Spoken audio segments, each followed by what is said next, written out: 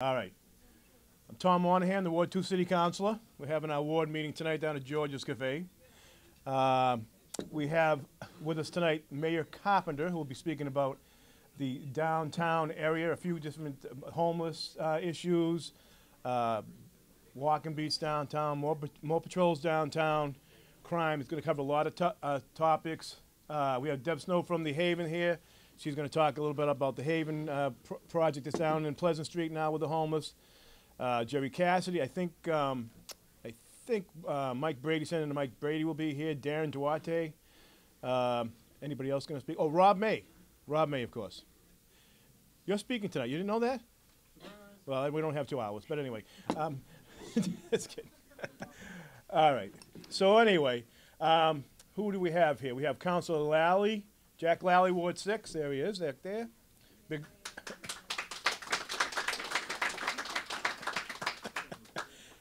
I should have applause signs up here, I guess. I don't know. Of course, State Rep Jerry Cassidy, right over there. Of course, Mayor Carpenter, you can give him his big applause. Hey, hey. Any other elected officials? Did I miss anybody? Oh, Jean Bradley, Darren Court, Councilor Lodge, and, oh, I'm sorry, Mark Lindy, the school committee for Southeastern Regional. Actually, he's the chair, I think, right? Are you the chair of that? No, you're not? Okay. You were the chair, former chair. He has many titles. Anyway. All right, well, let's start it off with Mayor Carpenter. Come on up, Mayor.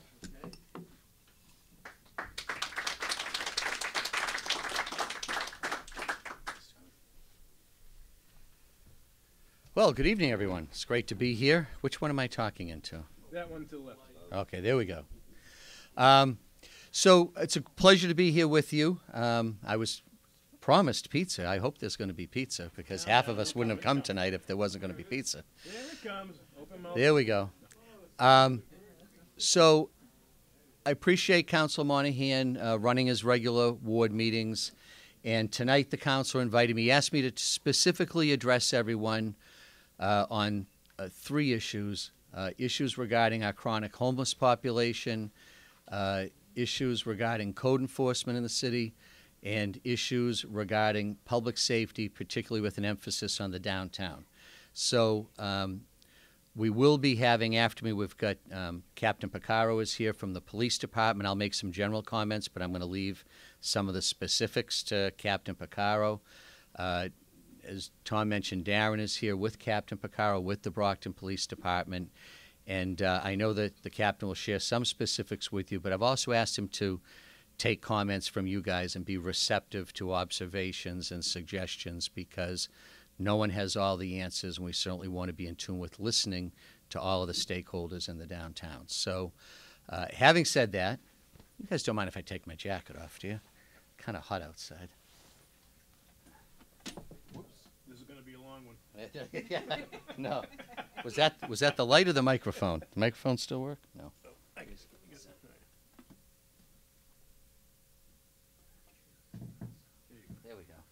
There we go. So, in no particular order, let's start with the challenges that the city faces with the chronic homeless population. I just came back from U.S. Conference of Mayors a couple weekends ago. There is not an American city that does not face challenges with the chronic homeless population. I think what is a little unique to Brockton's situation, and I've said this before, I think we're bearing a disproportionate amount of the burden for southeastern Massachusetts because we're the only city in the Metro South area and in a region where, you know, here in the city we have 3 hospitals, we have 2 courthouses, we have 2 methadone clinics, we have a variety of social service agencies that are all based here in Brockton and serve the entire Metro South. And so whether we look at some statistics that are collected when surveys have done of chronic homeless folks here in the city, or even looking at some of our champion plan statistics and doing data research on homeless folks that come through the champion plan, approximately half of Brockton's chronic homeless population were not living in Brockton at the time they became homeless. And they may have gravitated here for a number of reasons, but folks who are struggling are going to tend to gravitate towards the facilities and organizations and social service agencies that we have here in the city, and that's just the reality. In terms of the downtown, the chronic homeless population present a number of challenges.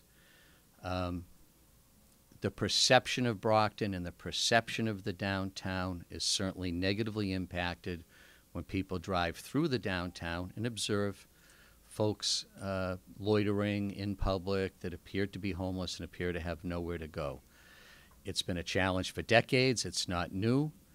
But, you know, what we're trying to overcome is people rolling up their windows and locking the doors and converting them into people that actually park the car, unlock the doors, get out, and spend some money. So there is an impact on the downtown business community and business district from the image and the perception that's created when we have a chronic homeless population downtown. The solutions, you know, are not easy. They're complex. But I think that what we have committed to is to working to find solutions to help people transition out of chronic homelessness. The Champion Plan is a big part of that. About half the people coming through the Champion Plan describe themselves as having been homeless on the night before they entered the plan. So there's no question that we've got a big overlap between the opioid crisis and the chronic homeless population, along with a whole range of other issues. But I think something that the city historically lacked is being willing to go forward with initiatives to, rather than just complain about the impacts, is to actually be willing to go forward with initiatives that can help reduce the amount of the chronic homeless population. So the types of things we're talking about is, you know, creating transitional housing with wraparound services, permanent housing for people transitioning out of homelessness with wraparound services on site. Quincy, as an example, has done a great job with this. I've visited three different houses, for lack of a better word, group homes or short or single occupancy housing in Quincy that are exceptionally well run. People are staying there long term. They're having no impact on their surrounding neighborhood. The neighbors think of them as being good neighbors. It can be done. It takes a commitment to do it. But the model is there. And ironically, all of these properties in Quincy that I visited were owned by NeighborWorks with services provided by Father Bills, two organizations that are right here in downtown Brockton. So it's not that we don't have the organizations here that can make it happen. So we've applied for some funding for a pilot project to try to do one property to show everybody how it can work and that it won't have the impacts people are afraid of. We've got to get folks off the street if we're going to complain about the impact of having them on the street. To that same direction, Deb Snow is going to talk to you tonight a little bit about The Haven, which is actually operated by a nonprofit of which Deb is the president. And what they're doing downtown now is they're providing a daytime resource center. Right now what happens at the Father Bill shelter in the morning is everybody gets kicked out at 7 in the morning and they've got no place to go. And so they're not going to travel too far and they're hanging around the downtown. What we're trying to do with The Haven, and Deb will do a much better job than this than I, but to provide a multi-service center, not a flop house, not a drop-in center, but a place where people can connect with services, a place where people can get counseling on mental health issues, on addiction issues, on vocational training and job training, special outreach to veterans, and a whole wealth of programs that they're running there. Unfortunately, only 2 days a week right now, because that's all the funding they have. The funding is an issue. But that model of a multi-service center is working in other cities around the country, with the idea of being able to engage positively with folks that are struggling with homelessness, build trust and relationships, and be able to use that trust and relationships to help motivate people to go towards the services and counseling that they need to get out of the situation that they're in right then. So we'll let Deb tell you more about that. And clearly, and something we've been working on for a while now, is we need to get the emergency shelter out of the downtown business district, and that's not something I'm saying for the first time. The Father Bill's emergency shelter, it's a noble mission, but where it's situated in the north end of the downtown business district and with the impacts that come around it is a big obstacle to our economic redevelopment efforts in the downtown. And so I think the good news is, we're having ongoing discussions with Father Bill's right now that are very positive, because here's the reality. We need Father Bill's to go to a location that's more suitable for the city. I want to support the services. I want to help people. I want us to be a compassionate city. But we just need to get them to a location that has less negative impact on the city. But at the same time, Father Bill's desperately has a need for a better facility. Their facility is lousy too, besides the location. And again, this model of a multi-service center that includes some emergency overnight shelter is a model that's working in a number of cities across the country.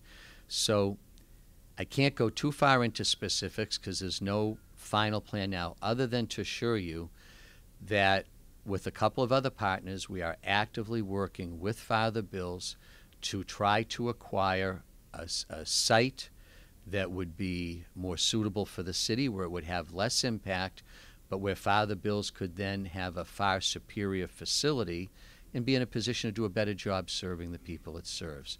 So we're committed to that. It's sensitive, but those discussions and negotiations are ongoing right now. And with the help of a couple partners, we are actively helping them to seek another location. And I think it can be a win-win all around. That I think that we can do a better job of helping Father Bill's and other agencies compassionately help people while minimizing the negative impact on the downtown business district. So that's homelessness. Code enforcement. Code enforcement is a buzz phrase that I think means different things to different people. I think code enforcement is often confused with licensing enforcement, and some of the common complaints that I hear people bring to me when they're talking about code enforcement, they're really talking about licensing enforcement. But there's no question that quality of life issues are a top priority of ours. About, I forget exactly how long ago, last fall sometime, we established a quality of life task force. We meet every Thursday morning at 9 a.m. It's not a public meeting, but if you'd like to attend sometime, let me know. I'll invite you to come to a meeting. What we do is we sit at a big table, and I have every city agency, along with a couple of outside agencies, that any way has an impact on quality of life issues, all sitting at the same table together once a week. Agencies such as police, fire, building department, DPW, Board of Health, Redevelopment Authority, Law Office. I'm trying to picture as I look around the room. I'm missing a couple of others. But any city department or agency that in any way impacts quality of life issues, we're all at the same table together every Thursday morning. I direct it because I think one of the challenges in the past with this is you've got all these, in our model here in Brockton, quote-unquote code enforcement is split up amongst a whole bunch of different city agencies who for years have all worked independently of each other and not always done a great job communicating with each other. I think historically they've sometimes debated over turf. You know, the Board of Health says that's the fire department. The fire department says that's the building department, and meanwhile nothing gets done. Well, if we're all sitting at the same table and I'm directing it and everyone in the room has one thing in common, they all work for me. So we come to a resolution as to who's going to address what, and it gets done that week. We look at both issues that affect neighborhoods citywide, such as junk unregistered cars, as an example. That's a common issue that plagues many neighborhoods in the city. But the majority of our time is spent addressing specific problem properties that have been brought to our attention, most commonly by constituents who make us aware. Vacant, abandoned properties are very common, but those aren't the only ones. There are certainly occupied properties that cause negative impacts on the neighborhood too. Everything from noise to overgrown grass to building violations, code violations. But what happens is when a property comes to our attention, and I encourage everyone to use See-Click-Fix, because every single quality of life issue that comes in on See-Click-Fix is either resolved by the next Thursday or it's on the agenda for the next Thursday's quality of life meeting. So we need the help of the residents with the eyes and ears of bringing problem properties to our attention. Once we get them there to a Thursday morning, with everyone working together, we are getting the properties addressed and addressed pretty quickly. On some properties, that it becomes the other source often of these properties also, besides constituents, is agencies that participate in this meeting every week. So one of the things we do is I ask agencies at any problem properties that have come to their attention during the past week to share those properties with everyone in the room, because it's not uncommon when a property has one type of code violation, it usually has others. People don't usually have impeccably maintained properties that have one single issue. If a property's got issues, it usually has multiple issues, anything from illegal apartments to drug dealing to every negative impact a property can have on a neighborhood. But that property, once it gets in front of us on a Thursday morning, gets a lot of attention. It's not unusual in any given week for us to have one or two properties that we immediately send multiple agencies out to see together. We're getting most of the properties resolved in a fairly short amount of time. Some are more complex that require longer-term solutions, including, sometimes having to bring property owners to court, and that's why the law office is there. Sometimes using unpaid property taxes and the land court as a lever against a property owner. And one interesting one is the police, and they usually have 2 or 3 different representatives at our meetings, is that as standard practice now, any property that they raid successfully, guns, drugs, a raid where they go in and either execute a warrant or confiscate materials and make arrests, they bring those addresses to us. A large majority of those addresses are multifamily properties. They're immediately referred to the Board of Health, who immediately starts looking at that property and determining, do they have the correct certificates of fitness? Are they all current? What additional pressure can we bring to bear on the owner of a property who is allowing illegal activity to go on and to be a blight on the neighborhood that they're in? And that also has had some positive impact in some neighborhoods. So please bring those properties to our attention. If you bring them to our attention, they will get a response. We're getting to the ones we know about, but we know there are a lot more that we don't know about. And finally, on the code enforcement note, we have typically at our quality of life meetings, we have a police representative from the Detective Bureau, a police representative from Community Policing, along with Sergeant Schliemann, who is the police liaison to the Board of Health. So there are typically 3 different sections of the police department represented at these meetings. A topic of much discussion over the last 3 or 4 years has been the desire of many, including many members of the City Council, to have a police officer assigned full-time to exclusive duties of code enforcement. The challenge has been we are undermanned on the street, and we've been putting our efforts into beefing up the patrol force. But right now, yesterday, We had a class of 12 new officers hit the street for their field training. After 2 weeks in the classroom and 6 months in the academy, they're now out with training officers for the next 2 to 3 months.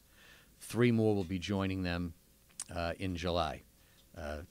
We couldn't get all 15 into one academy. 3 had to go to a separate academy. But when those officers are ready to hit the streets on their own, probably in September, the chief and I are committed at that point to the chief posting and assigning a full-time police officer to code enforcement again.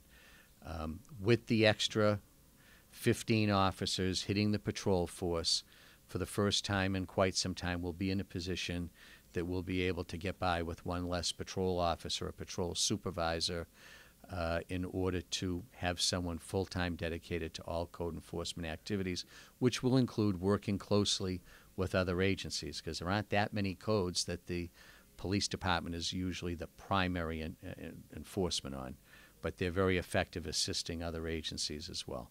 So there's a lot of progress on code enforcement, but we need your help.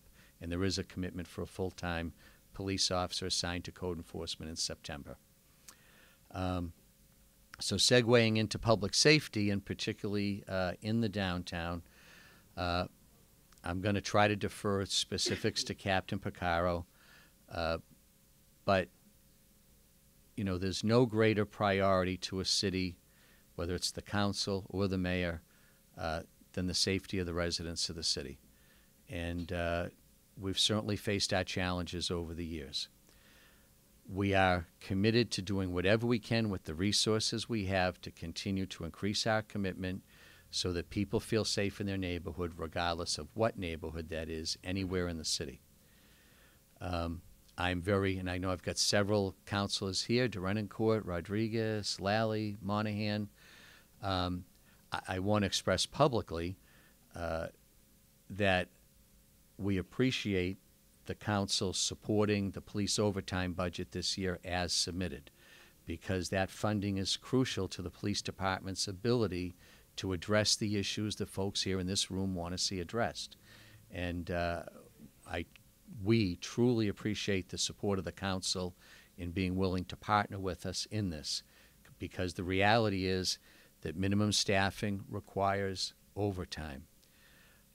Long-term investigations by detectives requires overtime.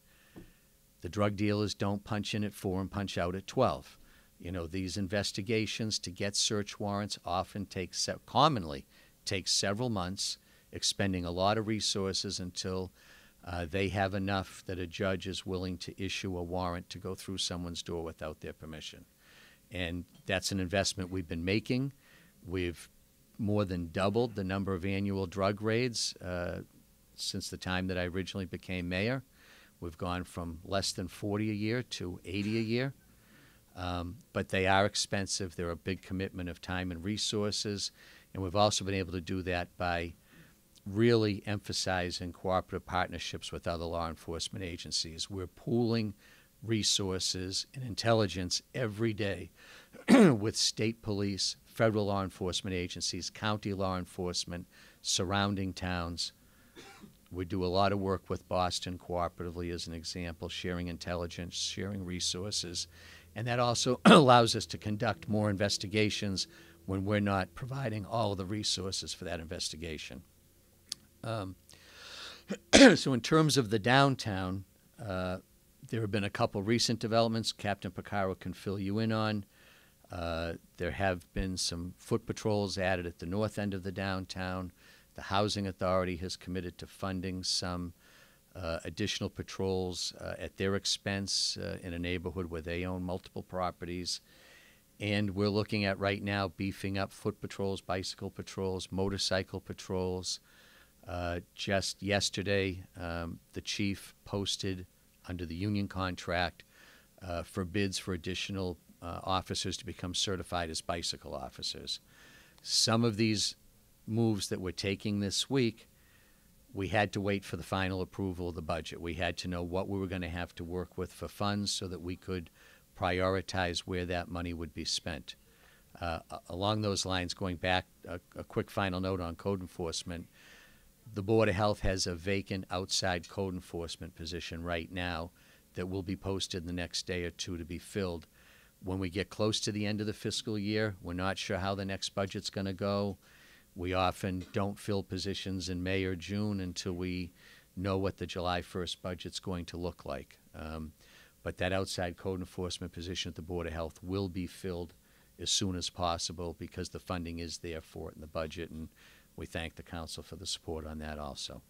So having said that, I think I'd like to, I'm going to defer the questions and get these guys up there and let them handle the questions, but I'd like to ask Darren Duarte to come up for a minute. He's our new Director of Communications and Community Outreach. You'll see him at these meetings all the time, but I'd like to give him a chance to say hello and then have him introduce Captain Picaro of the Police Department, who is here to both update you on a few things, but even more importantly, listen to your comments and feedback, okay? So thank you. Try not to kick you out there, Dan. Thank you, Mayor. Hello, folks.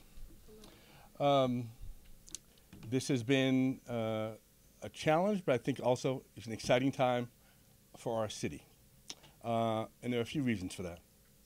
One is, the hope now is that we're going to be bringing police brass not only to these meetings, but to your neighborhood to engage in dialogue so that not only can we hear from you, the police hear from you, but you'll know what's happening with them and you can talk about your concerns as well. I think when people know each other and get a feel for what's happening, they'll understand and respect one another a lot better. Also, anyone who steps out of Brockton and watches the Boston news knows what happens a lot of times. You don't see an officer when there's a major story on the Boston news talking about it. We're starting to change that. We think that when a major crime happens or something happens in the city, the police are doing a great job, but we want to show that we're in control by just making a statement here and there. Those are just some of the things that's going to be happening in the next few weeks and throughout, but I wanted to let you guys know that when we're doing these neighborhood meetings, and my door is also always open for anybody who wants to come in, give me a call and so forth, and talk about whatever issues they have in their neighborhood or with their business and so forth, what's going on, whether it's downtown or whether it's in whatever part of the city it may be in. Going to the churches to talk with people. But again, you know, police, they do have a tough job. They manage crime. But consequently, as a result, they manage the image of the city through that crime. And our goal is to begin to change that by getting out front and showing that the police are in control. They solve a lot of crimes that some of you are not even aware of. And there's a lot of inaccuracies in reporting, too, that you may not know. A story may go out tonight that someone was shot and they were not shot. We're going to change that as well. So all these things is going to be a factor in us moving forward with the police and the community and building relationships. And I thank you for your time. And I know a lot of you wanted to hear Captain Picaro talk about some of the initiatives that we have for Councilor Monahan's ward. So without further... Before you Sure. go, what venues are going to be using to get this information out? We just talked about neighborhoods. If this inaccurate information is going out through wherever. Well, when I say inaccurate information, we've already stopped a lot of that inaccurate information. Okay. It hasn't even gone out. So it's mainly not getting out in the first place. So that's what's key, because inaccurate information has been getting out in the past, and we've stopped that this past week on a number of occasions. You know, gunshots, call was the gunshots, it's fireworks, so that story doesn't get run. Maybe in the past that may get run, and then corrected later or not corrected at all. So these are the kind of things that we're working on.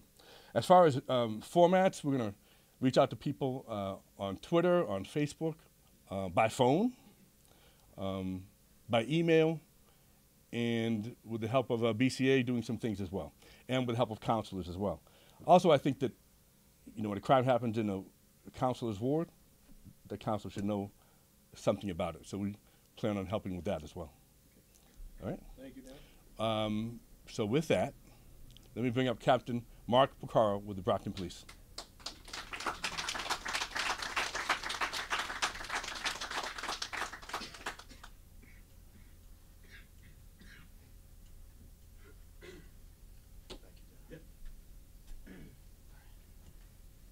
Good evening, everybody. For those of you who do not know me, I'm Mark Bacar. I'm a captain with the Brockton Police Department.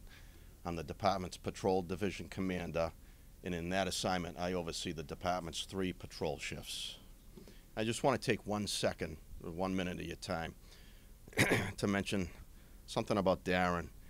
He just started working with us last Monday, and Darren works days 8 to 4. I work 4 p.m. to midnight.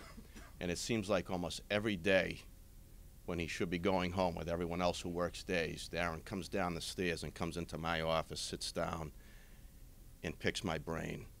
He's eager to learn as much as he can about our department. I think it was one night last week you stayed until almost 7:15 or 7:30, so it speaks well of him, and I think we can expect good things from Darren. I just wanted to say that, let you know what he's been doing with us so far. And with that, if anyone has any questions or concerns or issues you want to run by me or make me aware of, I'll be more than happy to listen to them. Well, let's start with what's going on for the patrols downtown, in that area where we talk North Warren Ave and Pleasant, the homeless issues and that, what you guys are doing now. What we just started doing, and actually this is, I give the credit to the Brockton Housing Authority. About a week or 2 ago, the Brockton Housing Authority received a grant. I don't know the source of the funding, but they received some money for police details. And I don't want to say daily, but almost daily, it seems like, they're putting out anywhere from 2 to 4 officers to patrol a very focused area of Hereford Street, Spring Street, Walnut Street, Turner Street, Haverhill Street, the 100 and 200 block of North Warren Ave, where they have a lot of their residential properties situated. And our focus, our goal in that area is to help clean that area up, to saturate that area with 4 officers, ideally, for the time frame of the detail, and be as proactive and as aggressive as we can. I don't know if anyone lives in that area, but we've been in that area a lot in the last 2 weeks, courtesy of that detail. We're in marked vehicles, unmarked vehicles. I've worked that detail myself a number of times. We get out on foot. We walk that area. We interact with the residents. They love seeing us. Just last night I pulled over 2 cars, wrote 2 citations. We've written parking tickets. We've addressed quality of life issues, the prostitution. We uncovered some of that on Saturday during the detail, so we've been very busy in that area. Thanks. This is saturating that area is really something that we do. As you know, as we started, actually, not to get into campaigning, but when we were holding signs over there at North Warren Ave and Pleasant Street last year, the homeless and whoever were out pressing the walk buttons at the intersection and going car to car, stopping traffic just to do that. And it was just that entire action hanging out in those areas. So you guys are moving those people along, cleaning that area up. Yeah, we're doing our best to do that. We do receive a lot of calls regarding people soliciting money from motor vehicles. We'll go down there, we'll check it out, and we'll move these people along if we can, certainly. And if anybody has an issue in that area, they should be calling you guys. Absolutely. Yeah, that's absolutely essential. You have to call us. And especially now that you have people down there, it's a little quicker. We're right there. Right. 4 of us. So anybody in that area, it is on camera, whatever, it's on cable. If there are issues, you have to call. They're down there now. So if, I had problems with Legion Parkway also, where they're hanging out here and there. But now that people know that you guys are in the area, a quick call should take care of that problem. Right, yes. Good. Mark's right there. Okay. Hi, Mark. Hi, how are you? Good. My name is Mark Lindy. I'm the general manager of the Brockton Community Access right up on North Main and Right. Pleasant Court, North Main intersection. Mm-hmm. And we've been here since 1994, Mm-hmm. and it's gotten worse and worse and worse. The mayor's tried to help us, Sergeant Linehan. I'm happy that I'll get to deal with Darren, because Darren has been a big help in the mayor's office, and I'm looking forward to working with him to promote this on TV. Mm-hmm. But we had a job interview last week, and someone came for the job interview, and there was someone lying on the ground behind my building. I didn't know if they were alive or dead. And I'm going to tell you, I stopped calling because they don't outwardly laugh at me, but I don't have any presence. We used to have bike cops. Okay, we deal with volunteers. They have to want to come and work at the building. Guests that want to come on TV. And I had staff that didn't want to come to work, including me. I used to go there every Saturday morning for a couple hours, nice quiet time for paperwork, and I had people drying their clothes on our back line. If we did not have the Brockton Parking Authority using our lot in a partnership, we'd be the needle capital of downtown, okay? We have people living down there. The church and I, we try to work together to keep people out of the area. And I'm not heartless. My dad ran Mainspring House for 18 months when he retired from being the director of parole for the Commonwealth. And we couldn't get him home because he was staying with the kids and the mothers. When Mainspring became Father Bill's, it's a different place.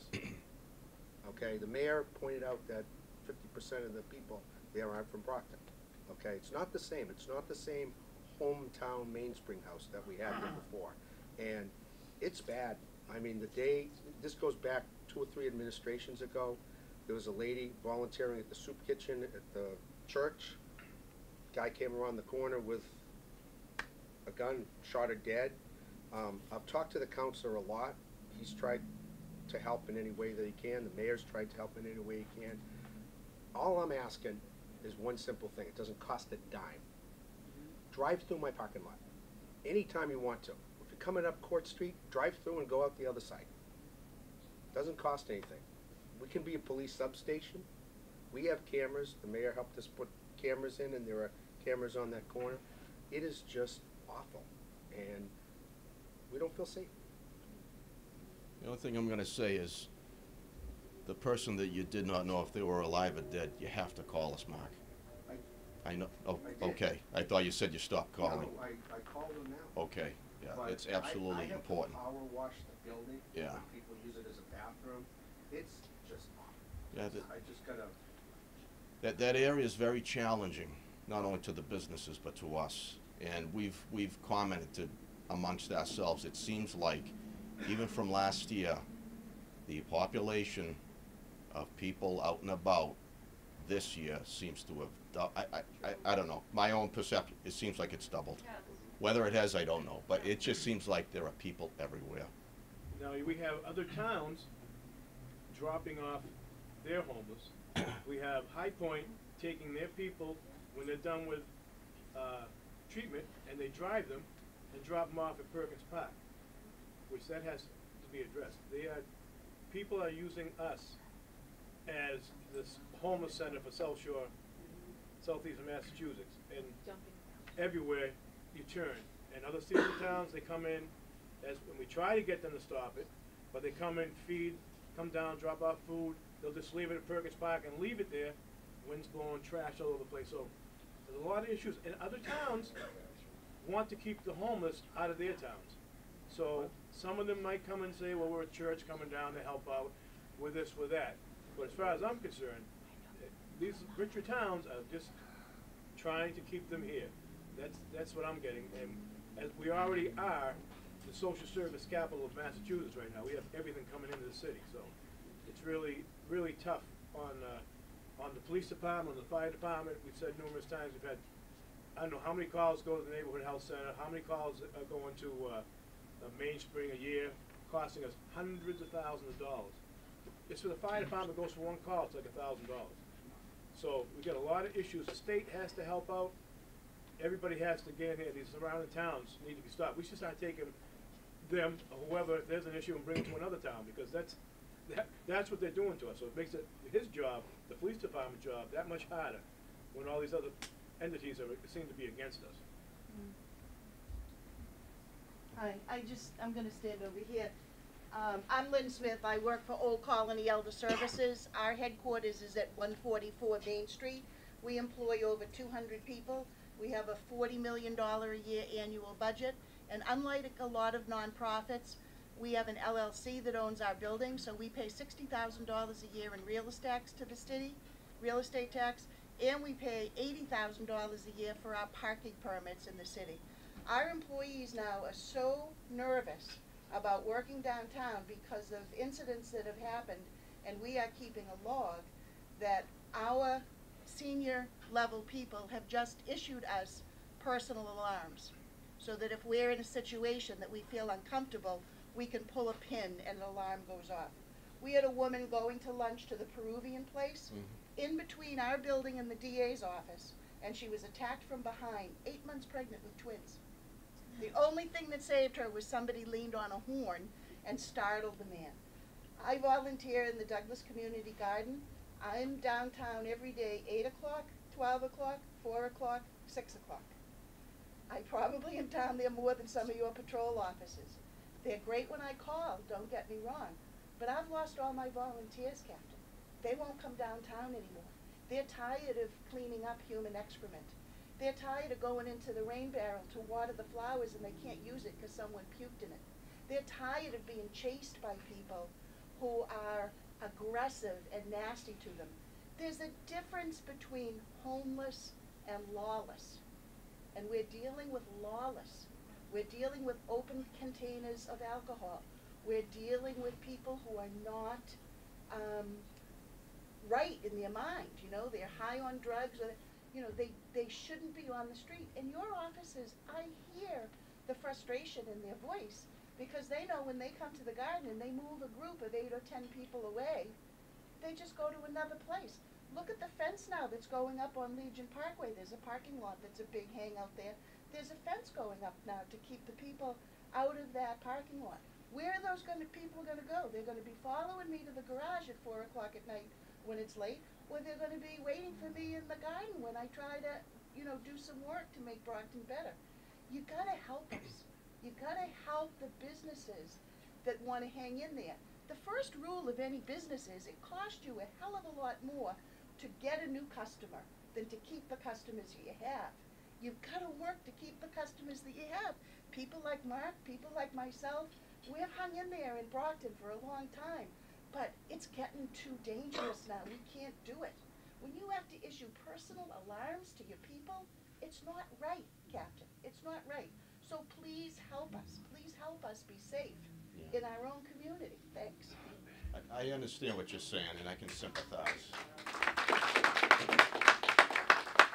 It's my hope with the chief putting out, you know, soliciting officers to hopefully get on the bicycles, the pedal bikes, in addition to the motorcycles. That, to me, would go a long way and have them focus on downtown. But we got to take it in steps. We got to see who wants to volunteer for this unit, then send them to training, and then get them out there. But you got to understand, right now, I mean, you all see it, it's a very overwhelming problem, and we have very limited resources. You know, we do our best, but it's unfortunate. Sometimes we're just chasing call after call after call after call, and you hit the nail on the head. We move them from this corner, so they go to that corner. Someone calls. We move them from that corner. They go to that corner. Someone calls. Then we move them here. It's like a shuffle game, you know, and it's unfortunate, but it's just how it is right now, unfortunately.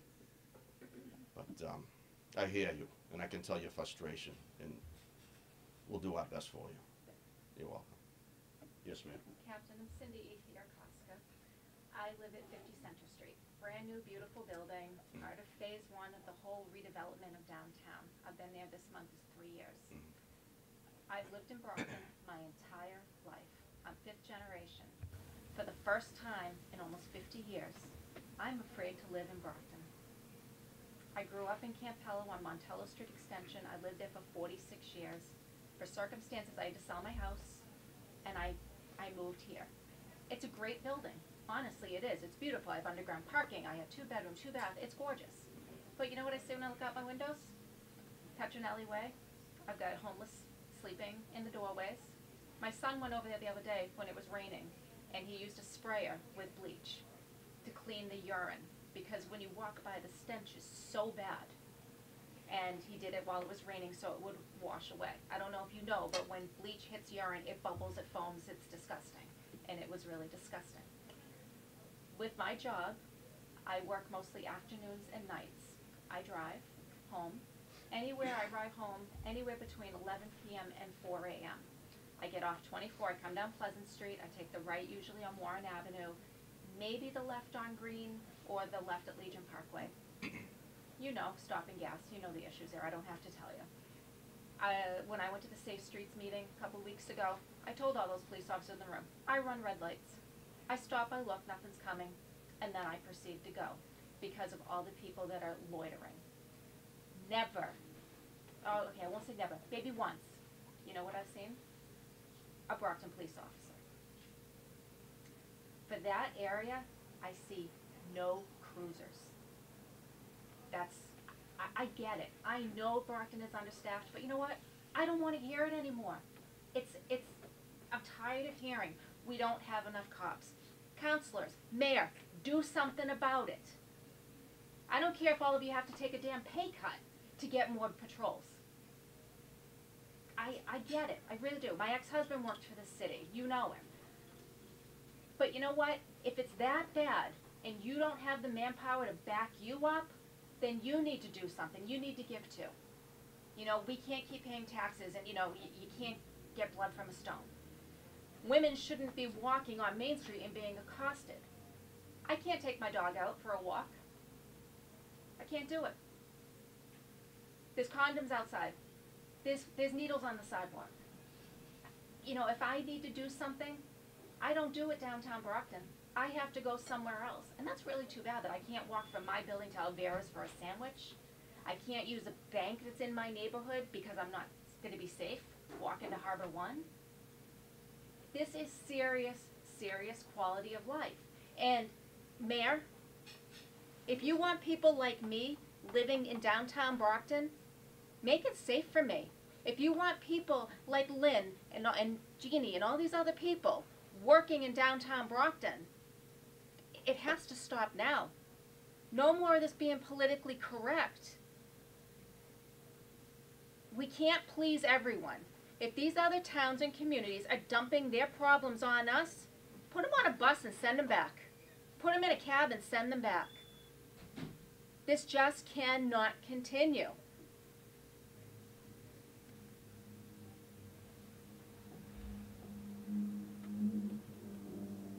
All I can say is we'll do our best for you. And that's what we keep hearing. We keep hearing we're doing our best, but you know what? I need more people. That's yeah, the bottom but you know line. what? And I know we've got DEA and state and FBI. I know all these agencies are in the city, but it's not enough. And you know what? I don't know the answers because I know there's not enough money to keep throwing at the problem. But enough. Our city councilors, you just got to get it done. You can't stop us, keep continuing to say, well, let's do this, let's do another study. Forget the damn studies. You know what needs to be done. You don't need to be putting money into more studies that are sitting on shelves. Thank you. You're welcome.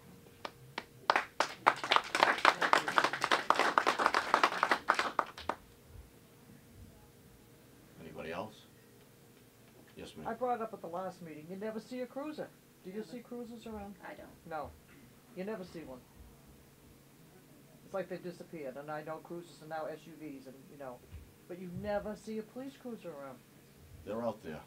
There's a lot of street miles to be patrolled in this city. Oh, I so know just that. because you may not see one, they're out there and they're working. But do you ever think of taking the blank ones and putting places maybe they think they're around? That would be a drain on manpower to have to do that. I'll go drive one down. Like. All right. Yes, sir. One thing I will say is that I wouldn't say that our homeless population has dramatically increased over the past few years. What has happened is we've had an increased invisibility in the homeless population. And I tie a lot of that directly to the raising of the area down by Elliott Street, which was formerly known as Tent City. A lot of those people stayed there. They stayed out of their way, especially the ones that were more problematic, the ones that were less social. They would stay in that area and they would avoid people as much as possible. When the Tent City development was wiped out, it forced them into the streets. It forced them into visibility. And these are the people that most people associate with having the mental issues, with having the antisocial issues. So they were driven out of an area that they were in and forced into a more public venue. Whether that, you know, is either here nor there as far as you're concerned, that's, you know, that's just the reality of it.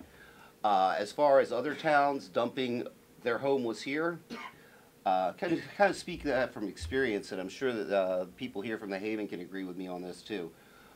Funding for places like Father Bill's and Mainspring and other emergency shelters are actually set up on what they call catchment areas. In other words, in order to receive maximum funding, they have to serve, to serve a certain number of communities. In order for Father Bill's and Mainspring to get the funding they get, they have certain towns that surround them that they have to be open to taking in people from those areas. So if they're not open to doing that, their funding decreases, the services they can provide decrease, and that puts even more of a strain on public safety. So just something to think about. And here's my question. I'm going to put it out there. It's something that I've thought of for years. I understand that there's a heavy demand for overtime for the police budget, and that there are operations that need to take place, like you mentioned earlier, detectives, drug raids, things like that, that those are important and they do need to definitely go on. But here's my question. How long are we going to continue to try to catch more fish with the same size net? When are we going to be able to find a balance between overtime and hiring and staffing so that we can eventually have an increase in the money that's going to new officers that are actually able to help combat the problem, and a reduction in overtime because we don't have the staff to do the job that we need done? There's got to be a way to find a balance. Is there some way that maybe the police supervisors union or the police union or whoever, the patrolmen's organizations or whatever, could sit down with the mayor, the CFO, and say, look, here's what we need. We need to allocate a certain amount of money towards new officers while being able to maintain a certain level of overtime until we can transition these new officers in. There has to be a break point where we stop just throwing more money at the same bodies and start increasing the number of bodies and boots on the street. I mean, eventually you're... Welcome new officers, absolutely. Oh, exactly, and I understand the struggle there. But the bottom line is, like I said before, we've got to find a balance. I mean, the taxpayers are already, here we are looking at another 2.5% override. Look at another 2.5 this year, full maximum funding that we can do. And, coming up with about a budget which is actually a little bit better than what we've seen in the past couple of years as far as outrageous spending from what I've seen. But we have to get to a point, and I don't care how it happens, but we can't keep breaking the backs of the taxpayers and have them afraid to walk out their darn doors. We can't. I mean, I live in an area not far from the area you were discussing, down near Walnut, Turbo Haverhill. I live off of Prospect Street. Okay, right there at the corner of North Warren. Okay, now my neighborhood, thankfully, is a dead-end road that butts up behind a school. So I don't have a lot of problems there. But when I want to go to work, guess where my bus stop is? Right there next to Tanner Hill. Think I don't see some crazy stuff waiting for the bus? And like, the young lady here said, this young lady here said, the one thing I don't see is cruisers. And I know how to spot an unmarked, so I'm not even seeing those out there. I have yet to see the foot patrols you're talking about. We need to be able to realize that when we negotiate these budgets and we negotiate these contracts with our public safety officials, the last thing we want to do is see you guys take a cut. Because you work hard for what you earn. But another thing that concerns me is that when I look at these officers, and I see a lot of them, I work in a retail environment, they come in my store all the time. I talk to them on a daily basis, I pray for them every night. I see the fatigue. I see the hypervigilance. I see that these guys are being stretched to the limit. It's making them wary, it's making them nervous, it's making their families nervous, it's putting them under a lot of stress that they shouldn't have to be under, because they're not sure if at the end of their 8 or 12 hours they're going to be able to pack up and go home, or if we're going to have to work 3 or 4 more 5 hours to cover because we don't have enough boots on the street. And that creates dangerous conditions not only for the people of the city, but for the officers as well. A hypervigilant officer is a dangerous officer. You know it and I know it. The more nervous they are, the more overtired they are, the more slow they are to react, the more they try to compensate by being a little bit more aware and a little bit more paranoid, and that can put them at risk. Well, if we were to see an officer like that at work, we would certainly address it. I would hope so. In my 17 years, I've never seen anyone like that on Right. duty. I would hope so. Yeah. But, you know, I mean, the fact that they even have to be put in a position where they might wind up in that situation, the fact that they have to not know whether at any given time they're going to be called on to work another 4 to 6 hours just because there's not another set of boots to put in their place, concerns me. And there's got to be a way that we can find a happy medium to put these boots on the street, you know, by reducing some of the overtime, so that eventually we can reduce the overtime even further because we no longer have the need for overworking these officers. Just got to find a way. Got to find a way. Yes, ma'am. Yes, I'm not a member of Tom's ward, but I do have a question for Darren. Darren, I see you here taking notes in your new role. So are you a part of the Quality of Life Task Force? And if you are, what are you going to bring to those Thursday meetings? For example, when you said that you've stopped, in your problem solving, you stopped a number of reports, inaccurate reports. What else, or are you a part of the problem solving of what you hear coming out from these residents? What are you going to bring on Thursday morning, if you are there, to that task force? Well, we just started. I've been to one quality of life meeting as the community outreach communications person for the Brockton Police. But I've been to those quality of life meetings every week when I was in the mayor's office. So I see what happens. We organize the staff, the city staff, to tackle those problems. But more than that, regarding the community outreach and communications person within the Brockton Police Department, it's about not just its quality of life issues, it's about keeping a dialogue open with the people of this city. This is your city. This is your town. Yes, if events like this should happen in other neighborhoods too, not just in the ward meetings. Hear from the police, we hear from you. The hope is, and what we expect to do, is that we go back and work with what we have and to make changes. And for instance, Cindy, you were talking about something, like I'd ask you the times of day, well, that's good. Will you see those things happening? The time of day you see that picture the other way? What are the good times for the police to be there? I'll talk to people like this and put that into the lexicon so that, guess what? During this period of time, if we can, we'll be there at those times when it's heavy for, you know, what you described that was happening outside your window. Those are the kinds of things that we're going to be doing, working with the community. Those are the kind of things that we're going to be answering, and I'm going to be talking to people about as well, and working with the chief and other members of the Brockton Police Department. Thank you. All right.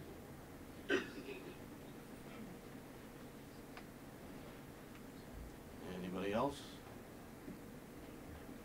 As far as the bike patrols and the motorcycles, now, I understand what they're talking about, because I know it's well, that's not my ward, it's across the street. But, so, you just said you just started saturating that area up where you were talking about. How about the whole down, or that area of the downtown Legion Park where you stop and go, the Trinity Marksburg building?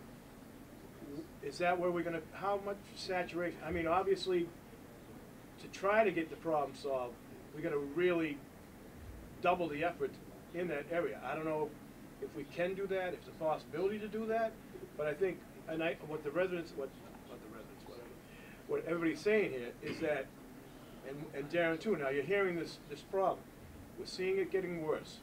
So we're really, you guys are gonna have to go back and say, hey, we've already upped it, but we're gonna have to do more to get that done. I mean, that's the only way, because it's getting to a point, and I understand it, when if you have to go to work and before you walk through that door of the building, there's a mess on the ground in front of you, and it's not from a dog. You know, that stuff in the downtown really has to be addressed right now. So hopefully you guys can do a little. I know, like I said, you're really ratcheting it up now. You got the housing authority giving us some patrols, paying for some patrols. So I think maybe we really have to really go balls to the walls, more or less, and really work on it as much as we can till we get that cleaned up. I mean, that's all we can do, because I understand where you have people that are afraid now to go downtown, just go out of their apartment building. And that's not right. So hopefully we can get that. I know the mayor wants to bring in more police. We're gonna have 4 more police officers. On top of that, we got, when are they coming out of the academy? I believe 15? the other 3, the 12 just hit the road, but they're in the training phase for a few months. 3 more graduate the Plymouth Academy, I believe in July. I don't know when in Okay. July, so it's soon. Right. So, I mean, you guys are here. You've heard what the problem is. You hear what the concerns are. Now just go back with the mayor and come up. You've got a plan for now, but we're gonna have to see, like, they're really worried about when you go out. Obviously, there's probably been a cruiser going by. Maybe you didn't see one or whatever, but we might have to do something a little more. So anyway, that's the concerns. I think everybody's, this is on cable, any other issues that we're having, we really have to concentrate on downtown. And the big thing is, if we're gonna bring the businesses downtown, we can't have that. Bringing the businesses downtown is gonna bring in commercial with more tax dollars and everything else, so it all sort of is intertwined. So anyway, we have a question down the end. Deb? I had a problem one night. My name is Deb Garland. I had a problem one night at the stop in the gas station. That's what they call it, but there's parked at the light waiting for it to turn, and people decided to start fighting. So they were walking in between all the traffic, fighting, punching each other, and it was total mayhem down there. This was at 8:30 at night, so it shouldn't be happening. There was a police cruiser at the church, right there, the Greek church, the old Greek church. People that lived here long know the Greek church. He was there attending to a problem, so there was no one else on the beat at the time. It's a major problem in that area. Day, night, weekends. This is not something you haven't just heard. So That if you can do location. something in that area. Yeah, we're in and out of that gas station quite a bit, making arrests, moving them along. That gas station is not doing anything as a public service. They don't move people along. That whole problem could have been dealt with by a manager or owner saying, let's go, move it along. My comment. Thank you. Yes, ma'am. Well, I'm gonna say something positive, because Thank you. I've been living here for a long time, and anytime I've called the police, I've always gotten courteous, right to the point, right to my house, an ear to listen to. I don't think people realize how many violent calls do you get? How many car accidents do you deal with in a weekend? Just a weekend, last weekend, 49. I'm just saying, you have gangbangers, you've got all sorts of these crazy things happening all at once. And it's hard to, deal with this stuff that we're talking about on top of the violence in the city. It's like, I feel like I have to give you some positive feedback, because you're not gonna be able to stop anything from happening. You have to deal with it when it happens. And I don't see you lacking in that area at all. It's other things you have to deal with as they come. You can't stand in one place and wait for a crime to happen. You have to address it when somebody calls on it, correct? Yes. So We try to create a presence and park in certain locations, but like a minute later, they're getting pulled to go to a call. Right. It was last week, Darren, one of his late nights, when he should have been home, he's down in my office, and I showed him on our computer. I says, look at this, just so you get a feel for when you're gonna be dealing with you. In a 12-hour time frame, so it was one of the nights he was with me after 7 o'clock. From 7 a.m. to 7 p.m., the computer had tallied up 266 calls. 12 hours, 266 calls. The next night he came down, I says, look at this, Darren, we beat it. It was the next night, for the same 12 hours, 7 a.m. to 7 p.m., it had jumped to 286 calls on a Monday or a Tuesday. And may I That's ask, what we're dealing with. how many patrolmen, how many police officers are on duty? for those 200 calls? 6? It varies, because it's the 7 a.m., you're catching the last part of the midnight shift, then it goes into the day shift, and then into the 4 to 12. So I would have to look at raw. I couldn't tell you offhand how many officers are on But duty. it's less than a dozen Oh, no, it's more than that.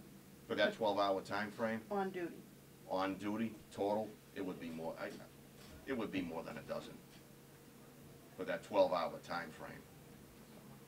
Because I was told by one officer who was frustrated that he had about 6 men to patrol the city when I called. 6. Did that break down what types of calls they were? No, it just gives you a raw number and a time Do you frame. have the ability to break that down? The records department can do that. It's a bit of an involved process.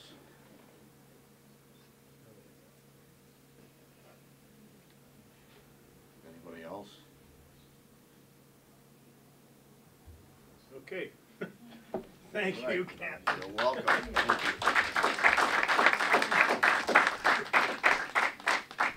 Well, I think you guys made your case, so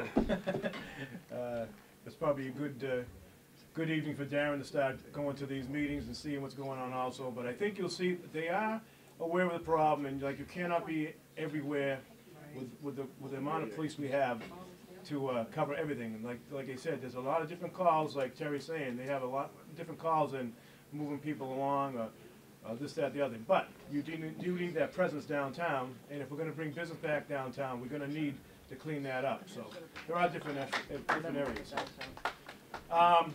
Deb, you want to come on up? That's the Haven, president of the Haven. Tell us what's going on down there with the homeless and how you've been helping them out.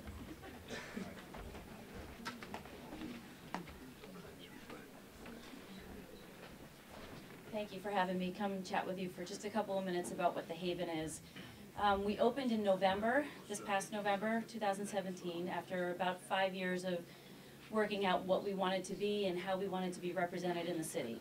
We are a day resource center for the homeless and at-risk. That's how we're named. It's a place of refuge, it's a place of rest, but it's a place of encouragement. We are located at 74 Pleasant Street.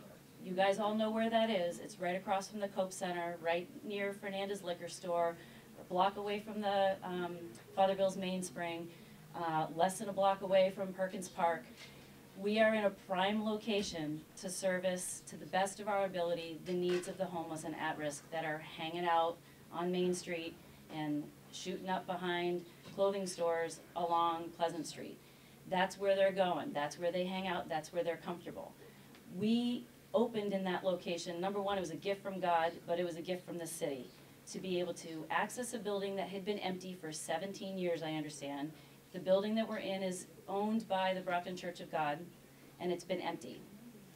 We had the opportunity to move in. We're paying a high overhead to be in that location. But to date, just as of this past Monday, we have seen over 557 different people walk in our doors. So when we talk about how the population is, if it's grown, if it hasn't grown, I don't know. We don't track necessarily what town they're from.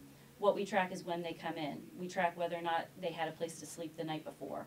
So 557 people since November. That's a lot of people to be coming in the door saying that they're in need.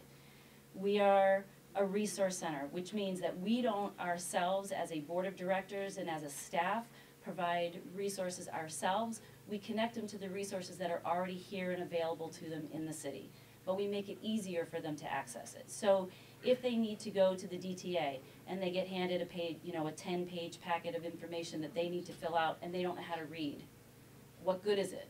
If they have to go to Social Security and they have to stand online for 3 hours to then deal with a person at the desk who can't, in the time that they need, address the issues that they have, we're trying to bring them into our facility so that they have a little bit more of an intimate opportunity to ask the questions, to have them fill out the paperwork, to get all of these things for housing in place to get them the services that they need.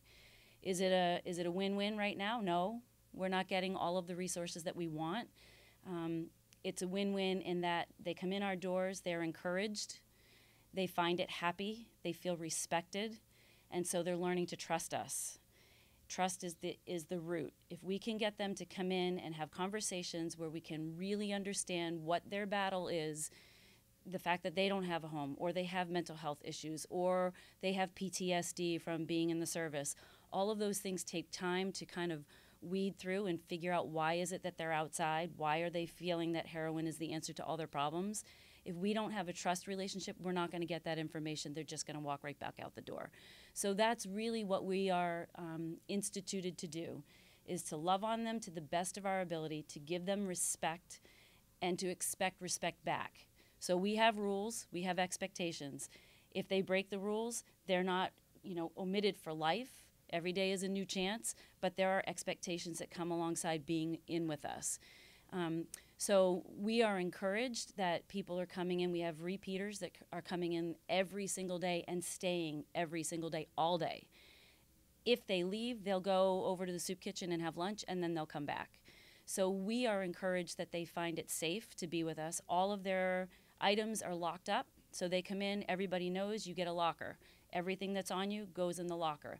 We don't inspect your bags, we don't inspect your body. We expect that you will respect our space, and you will put your things, if you need a knife for your safety when you're out on the street, have at it, I don't care, it goes in a locker. And they will remind themselves to put it in the locker. So we have, thankfully, for our fire and rescue services and our police department, we've had not even one hand's worth of phone calls to them. Every time that we have called, we've been met with compassion and with respect, not only to us as a staff, but to the members that are coming in. So I applaud our fire and rescue and our police. I really do. You guys have been fantastic. Every call that we've needed to make has been answered in less than 10 minutes. And as I said, our members are treated with a high amount of respect and understanding and compassion. So I'm grateful to have them right down the street. Fire station is 2 doors down from us, and they respond quickly, and we're grateful to have them on our side. We have relationships with, like I said, the services that are already here in the city.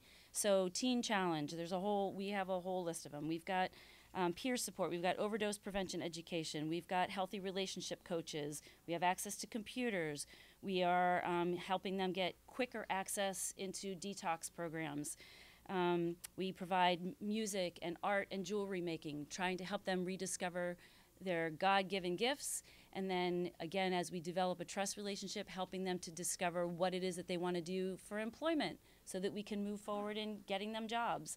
That's been, of all of the conversations that I've had with all of specifically the gentlemen that come into our building, every single one of them feels embarrassed about the fact that they can't provide for themselves and their families.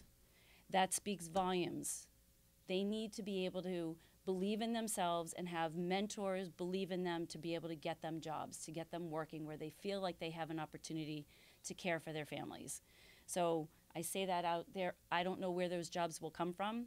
I have no idea, but I know that that's what they're not just asking to work, they're asking to be able to provide for themselves and their families, and that speaks volumes to me.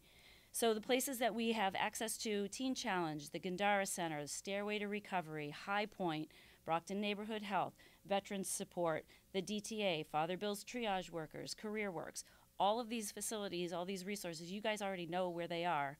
We're bringing them into us. We have a mobile dentist that's going to be coming in. We're hoping to have a volunteer who's a nurse, who's going to do a little bit of light triage so that we don't have to just immediately send people down to neighborhood health, to the emergency center. We can kind of weed through what some of their issues are. We've got a lot of diabetics that are coming in, and they need to get access to the care that they are requiring. I'm diabetic. I know what I'm looking at. There's a lot of them. So how can we triage them to get them quicker care instead of having them passing out? Everybody thinks they're overdosing. Everybody's thinking that they're drunk. They're passing out because their blood sugars are over 500, which is deadly. So trying to, again, help sort through some of those issues so that we can resource our members out to the correct places. We are volunteer-led. We have a volunteer board of directors. There are 8 of us, and we are a working board, which means I'm there every day. I'm doing the shopping, I'm doing the finances, I'm doing all of it. We need volunteers.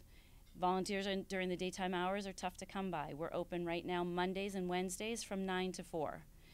I would love to be able to open more, because the people that you're seeing laying out on the streets, those are the ones that we want to have come in. I need staff. We don't have the funding for it. We're trying to write for grants. It's not a very popular thing for places to want to give grants to. It's not a popular population to have out on the streets. So we're between a rock and a hard place as well. We are a nonprofit, 501c3, government recognized, but we are also faith-based, which cuts our ability to get grants from government agencies down. So we've been incredibly blessed to have support from the City Hall, and we're still alive because of it. He's been great as far as helping us connect with the social service network that's in the city. And, you know, we believe, the Haven staff believe, that this is a community effort. We're not going to be the only ones to get them in the door. Our fire and rescue are going to be helpful in getting them in the door. You see somebody at the liquor store who's inebriated, send them our way. We'll take them.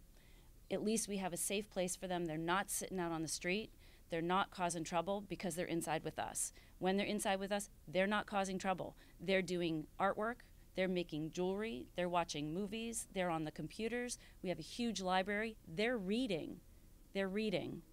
So I want to implore that this is not a hopeless population. They're troublesome, for sure. They're not hopeless. As I will say to them, I will say to you, everybody's born with dreams. Everybody has the right to dream. Everybody has the right to, these guys have not chosen this life. Something's broken in their system, in their circumstances, in their life, in their hopes. Something's broken in their mental health that's caused them to be where they are. But just like you and I, they were born with gifts. They just have to figure out how to find them again. That's what we want to be. But we need help from the government. We need help from the city. We need help from you guys to be an encouragement when you see them, push them our way. 74 Pleasant Street, we're right there. Tell them to come on in, hang out with us. We have a great relationship with Father Bills. We were able to throw a Super Bowl party. Nobody from the police department got called that night. Not one. We released them at 11 o'clock. They all went right back into the shelter. That's a huge thing we take for granted. They had a normal, everyday experience, an American experience, and it was very positive. So I say that as an encouragement. I know the population is troublesome. I see it all the time, but there is potential. Just like there's potential in our children, there is potential, and I just want to encourage you to not give up hope, because they have gifts, and if we can just direct things in the right way, maybe 1% is a win. 1%. We've had 10 people that we've gotten into detox from our facility through the Champion Plan, through COPE. So that's a positive. That's a win for us. It can be discouraging, but it's a win. I would love the opportunity to be able to stretch and expand our facility, to have nap rooms, which everybody gets all freaked out about the idea of a nap room. They walk all night long. They don't sleep.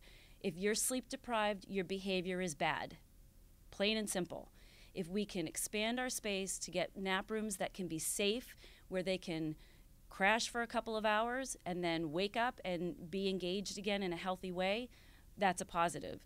So we're working with the church to be able to expand our space. We have downstairs. I just need the staff. If you know anybody who has daytime hours free, it's a safe place. None of our staff have been in any kind of altercation since we opened in November.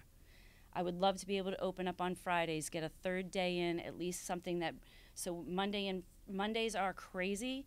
Mondays we've seen as many as 120 people in our door all at one time. It's busy. Mondays, there's no place for them to go on Monday.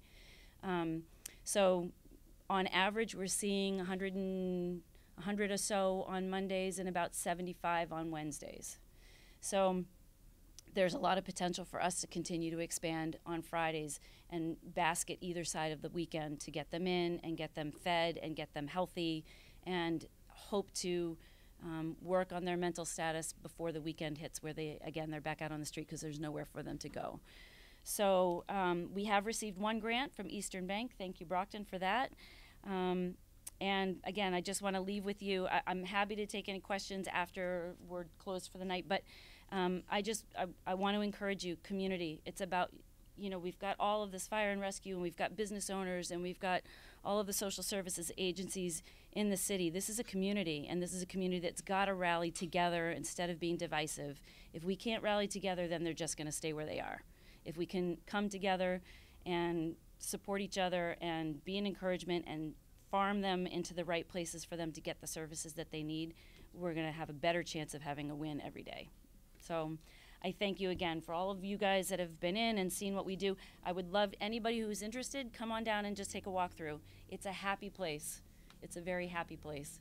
So it's 18 and over. Unfortunately, we can't do anything with children, but as Mayor Carpenter said, there are plans to do bigger and better things for this population, and I'm all for it, and I'm encouraged that we might be able to have a wraparound system where all of their needs can be met, families can be dealt with as well as individuals. So, so again, I welcome any questions when we're all done for the night. Thank you. Thank you, Deb. And thanks for what you're doing down there. Okay, we got Senator Brady. Come on down. Give us a quick little update on what's going on with funding for our wonderful city, with some school money and what have you. What we've got more. Quiet over there.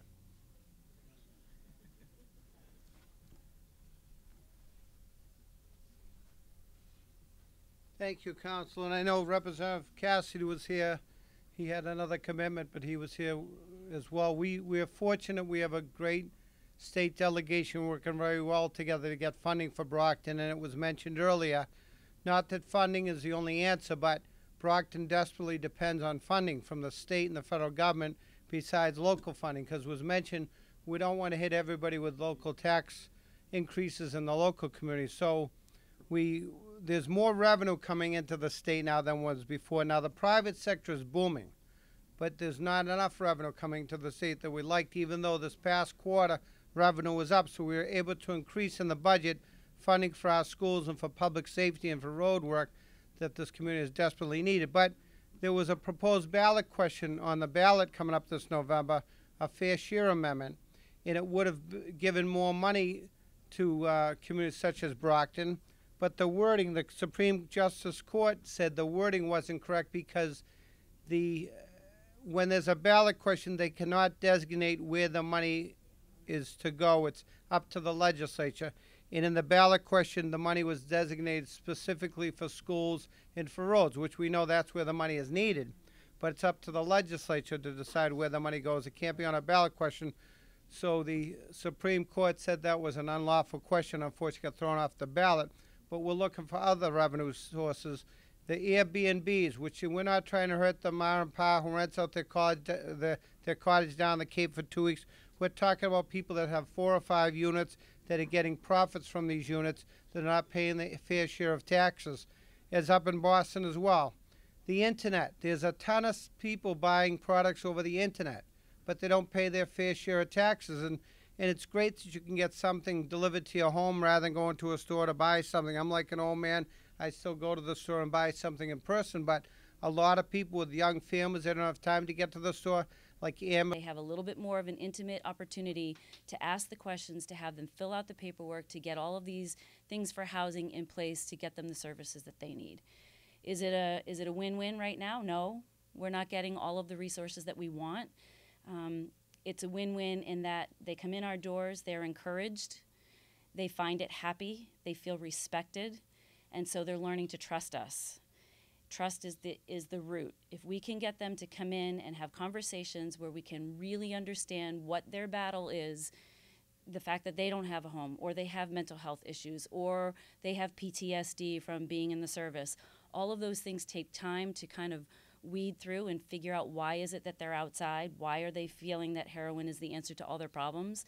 If we don't have a trust relationship, we're not going to get that information. They're just going to walk right back out the door. So that's really what we are instituted to do, is to love on them to the best of our ability, to give them respect, and to expect respect back. So we have rules, we have expectations. If they break the rules, they're not, omitted for life. Every day is a new chance, but there are expectations that come alongside being in with us. So we are encouraged that people are coming in. We have repeaters that are coming in every single day and staying every single day, all day. If they leave, they'll go over to the soup kitchen and have lunch, and then they'll come back. So we are encouraged that they find it safe to be with us. All of their items are locked up. So they come in, everybody knows you get a locker. Everything that's on you goes in the locker. We don't inspect your bags, we don't inspect your body. We expect that you will respect our space and you will put your things, if you need a knife for your safety when you're out on the street, have at it, I don't care, it goes in a locker. And they will remind themselves to put it in the locker. So we have, thankfully, for our fire and rescue services and our police department, we've had not even one hand's worth of phone calls to them. Every time that we have called, we've been met with compassion and with respect, not only to us as a staff, but to the members that are coming in. So I applaud our fire and rescue and our police. I really do. You guys have been fantastic. Every call that we've needed to make has been answered in less than 10 minutes. And as I said, our members are treated with a high amount of respect and understanding and compassion. So I'm grateful to have them right down the street. Fire station is 2 doors down from us, and they respond quickly, and we're grateful to have them on our side. We have relationships with, like I said, the services that are already here in the city. So Teen Challenge, we have a whole list of them. We've got peer support, we've got overdose prevention education, we've got healthy relationship coaches, we have access to computers, we are helping them get quicker access into detox programs. We provide music and art and jewelry making, trying to help them rediscover their God-given gifts, and then again, as we develop a trust relationship, helping them to discover what it is that they want to do for employment so that we can move forward in getting them jobs. That's been, of all of the conversations that I've had with all of specifically the gentlemen that come into our building, every single one of them feels embarrassed about the fact that they can't provide for themselves and their families. That speaks volumes. They need to be able to believe in themselves and have mentors believe in them to be able to get them jobs, to get them working where they feel like they have an opportunity to care for their families. So I say that out there. I don't know where those jobs will come from. I have no idea, but I know that that's what they're not just asking to work, they're asking to be able to provide for themselves and their families, and that speaks volumes to me. So the places that we have access to: Teen Challenge, the Gandara Center, Stairway to Recovery, High Point, Brockton Neighborhood Health, Veterans Support, the DTA, Father Bill's Triage Workers, Career Works, all of these facilities, all these resources, you guys already know where they are. We're bringing them into us. We have a mobile dentist that's going to be coming in.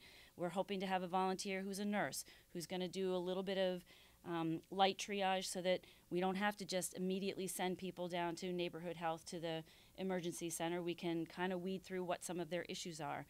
We've got a lot of diabetics that are coming in, and they need to get access to the care that they are requiring. I'm diabetic. I know what I'm looking at. There's a lot of them. So how can we triage them to get them quicker care instead of having them passing out? Everybody thinks they're overdosing. Everybody's thinking that they're drunk. They're passing out because their blood sugars are over 500, which is deadly. So trying to, again, help sort through some of those issues so that we can resource our members out to the correct places. We are volunteer-led. We have a volunteer board of directors. There are 8 of us, and we are a working board, which means I'm there every day. I'm doing the shopping, I'm doing the finances, I'm doing all of it. We need volunteers. Volunteers during the daytime hours are tough to come by. We're open right now Mondays and Wednesdays from 9 to 4. I would love to be able to open more, because the people that you're seeing laying out on the streets, those are the ones that we want to have come in. I need staff. We don't have the funding for it. We're trying to write for grants. It's not a very popular thing for places to want to give grants to. It's not a popular population to have out on the streets. So we're between a rock and a hard place as well. We are a nonprofit, 501c3, government recognized, but we are also faith-based, which cuts our ability to get grants from government agencies down. So we've been incredibly blessed to have support from the City Hall, and we're still alive because of it. He's been great as far as helping us connect with the social service network that's in the city. And, you know, we believe, the Haven staff believe, that this is a community effort. We're not going to be the only ones to get them in the door. Our fire and rescue are going to be helpful in getting them in the door. You see somebody at the liquor store who's inebriated, send them our way. We'll take them. At least we have a safe place for them. They're not sitting out on the street. They're not causing trouble because they're inside with us. When they're inside with us, they're not causing trouble. They're doing artwork, they're making jewelry, they're watching movies, they're on the computers. We have a huge library. They're reading. They're reading. So I want to implore that this is not a hopeless population. They're troublesome, for sure. They're not hopeless. As I will say to them, I will say to you, everybody's born with dreams. Everybody has the right to dream. Everybody has the right to, these guys have not chosen this life. Something's broken in their system, in their circumstances, in their life, in their hopes. Something's broken in their mental health that's caused them to be where they are. But just like you and I, they were born with gifts. They just have to figure out how to find them again. That's what we want to be. But we need help from the government. We need help from the city. We need help from you guys to be an encouragement when you see them, push them our way. 74 Pleasant Street, we're right there. Tell them to come on in, hang out with us. We have a great relationship with Father Bills. We were able to throw a Super Bowl party. Nobody from the police department got called that night. Not one. We released them at 11 o'clock. They all went right back into the shelter. That's a huge thing we take for granted. They had a normal, everyday experience, an American experience, and it was very positive. So I say that as an encouragement. I know the population is troublesome. I see it all the time, but there is potential. Just like there's potential in our children, there is potential, and I just want to encourage you to not give up hope because they have gifts, and if we can just direct things in the right way, maybe 1% is a win. 1%. We've had 10 people that we've gotten into detox from our facility through the Champion Plan, through COPE. So that's a positive. That's a win for us. It can be discouraging, but it's a win. I would love the opportunity to be able to stretch and expand our facility to have nap rooms, which everybody gets all freaked out about the idea of a nap room. They walk all night long. They don't sleep. If you're sleep deprived, your behavior is bad. Plain and simple. If we can expand our space to get nap rooms that can be safe, where they can crash for a couple of hours and then wake up and be engaged again in a healthy way, that's a positive. So we're working with the church to be able to expand our space. We have downstairs. I just need the staff. If you know anybody who has daytime hours free, it's a safe place. None of our staff have been in any kind of altercation since we opened in November. I would love to be able to open up on Fridays, get a third day in, at least something that, so Mondays are crazy. Mondays we've seen as many as 120 people in our door all at one time. It's busy. Mondays, there's no place for them to go on Monday. So on average, we're seeing 100 or so on Mondays and about 75 on Wednesdays. So there's a lot of potential for us to continue to expand on Fridays and basket either side of the weekend to get them in and get them fed and get them healthy and hope to work on their mental status before the weekend hits where they're back out on the street because there's nowhere for them to go. So we have received one grant from Eastern Bank. Thank you, Brockton, for that.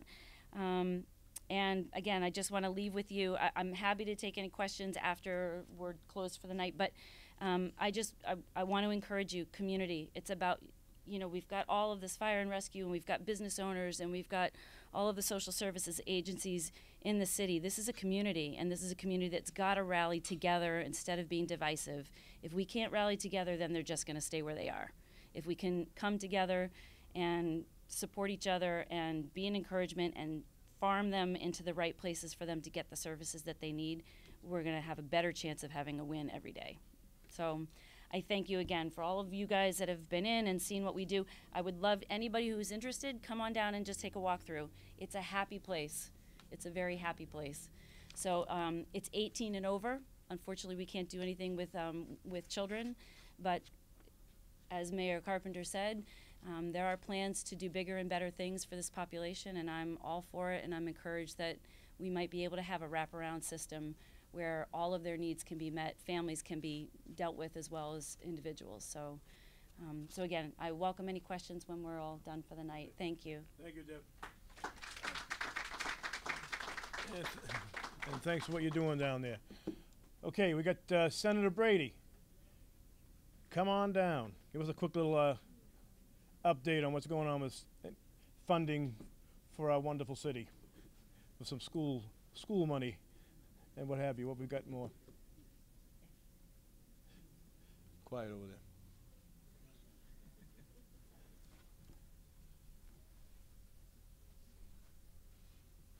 Thank you, Council. And I know Representative Cassidy was here.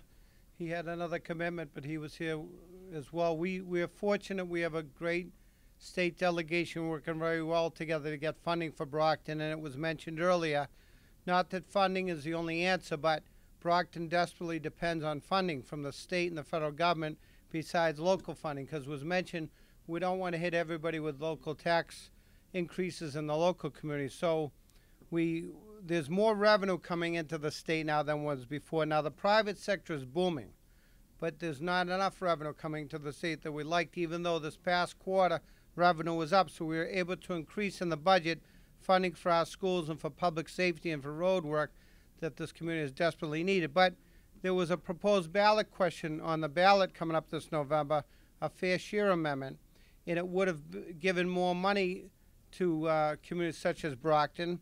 But the wording, the Supreme Justice Court said the wording wasn't correct because when there's a ballot question, they cannot designate where the money is to go. It's up to the legislature. And in the ballot question, the money was designated specifically for schools and for roads, which we know that's where the money is needed. But it's up to the legislature to decide where the money goes. It can't be on a ballot question. So the Supreme Court said that was an unlawful question. Unfortunately, got thrown off the ballot. But we're looking for other revenue sources. The Airbnbs, which we're not trying to hurt the mom and pa who rents out their cottage down the Cape for 2 weeks. We're talking about people that have 4 or 5 units that are getting profits from these units that are not paying the fair share of taxes. It's up in Boston as well. The internet, there's a ton of people buying products over the internet, but they don't pay their fair share of taxes. And it's great that you can get something delivered to your home rather than going to a store to buy something. I'm like an old man. I still go to the store and buy something in person, but a lot of people with young families, they don't have time to get to the store, like Amazon and all of those other entities, are getting things delivered right to their home. But these companies are not located in Massachusetts. Their home headquarters is not in Massachusetts. They're not paying their fair share of taxes. They're getting around it, so we're looking at revenue sources from that. And we had a lot of other great ideas for downtown mentioned. We had a college collaboration that was supposed to be going in the Gamlin building. And I remember my days, I took courses at Northeast University, some of the worst areas in Boston, Northeastern and Wentworth. My buddies who would be there with hockey sticks outside their dorms because of the unwanted characters that are out there. Well, Northeastern made major investments in Wentworth. And it helped out, so it keeps the riffraff out, but it also helped out the small businesses because you got a coffee shop, a dry cleaners, and it helped other businesses invest in the area. And we had a great idea proposed with a college collaboration with the building right next to Joe Angelo's. There was going to be a college collaboration with Bridgewater State, UMass, and Massasoit. It would have been huge for downtown. Unfortunately, that got cut from the governor's plans. It's same with Massasoit Community College, the Allied Health Center, where Christos used to be. The nursing program alone has a waiting list of over 100 students with perfect grade point averages. In healthcare, there is a ton of needs for jobs and for employers out there. And that was going to be a huge initiative. And you see the empty parking lot over the east side. That was going to be an Allied Health Center to train people at Massasoit Community College, which does a tremendous job in our community. Unfortunately, that got put on hold by the administration. I'm not just blaming the governor because, you know, he's worked with us with the opiate addiction crisis. He's on the same page with us with that. But it's some of the administration that makes decisions at the state level, and the governor appoints these things. Now, they come up with another plan to move the unemployment office to the old Ganley building, and that's, you know, that building is in dire shape. They're talking about building a whole new building there, but I just found out today that it's put on hold to not go out to bid till 2019, which is far too long. And it's ridiculous. It's been a vacant building for many, many years, and that's an eyesore coming into the gateway of Brockton. Besides Pleasant Street was mentioned, Route 123 outside is another gateway into Brockton. And that was another proposal. But think about it this coming election, no matter who you decide to vote for. There's a very important election coming up this fall, from the U.S. Senate race to the local governor's race to the state legislators' races. I have an opponent. The rest of the state delegation does not have an opponent. DA's up for re-election. There's some county seats up for re-election. pay close attention. In some of the other towns, if you know people in other communities, there's a reps race over in Whitman because that person is running for a different seat. There's a reps race out in Hanover.